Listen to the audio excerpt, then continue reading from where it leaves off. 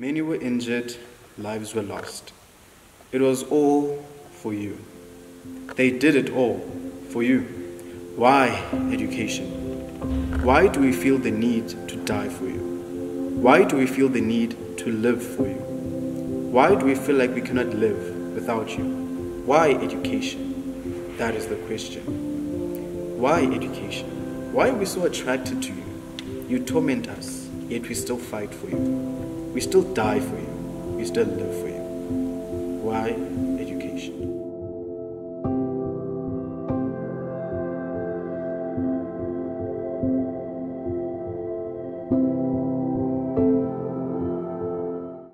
Greetings to you all. Standing right in front of you is Luyolo Mapekula, 21 years of age, born and bred Upper Epai, also known as Kwabecha. I am a 21-year-old student pursuing a degree, a Bachelor in Science degree in Physical Sciences and Mathematics, and today I'm here as the Chairperson of the Drama Society.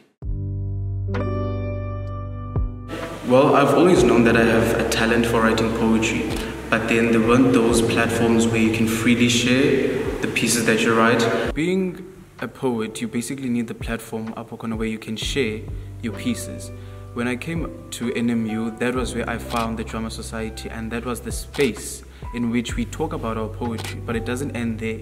We criticize each other positively, of course, and that helps us grow, that helps us become better poets.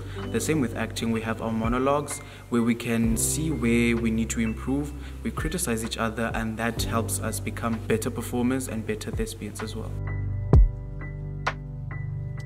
It's love, honestly. We make time for the things we love, and as hectic as a schedule of a student is, as much as we love poetry as well, we tend to make time to do poetry because it's what we love. Drama is my passion. Poetry, acting, it's all my passion. And it's also my coping mechanism. I don't know what I would do if I didn't do poetry and acting.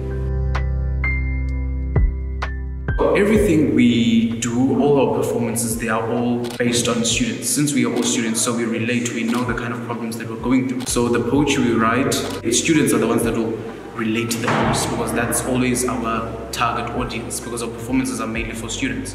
So everything we write, every piece, it will mainly affect students. When we are together on stage or during our rehearsals, there's always that bond that is created. There's that trust that we have, and we know that when we come together, it's a family, it's a safe space for us. So it's not just rehearsals, but it's also a safe space in the sense that if you're not feeling okay, we can tell that you're not okay, and we'll talk about it. It's that bond that we have.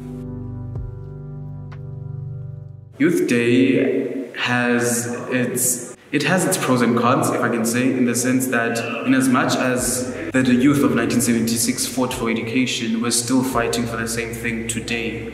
It's been, 47 years, and yet we're still fighting for the same thing, basically. So I haven't seen the change or significance that their fight has had compared to ours. It's just different circumstances, but we're still fighting for the same thing, which is education.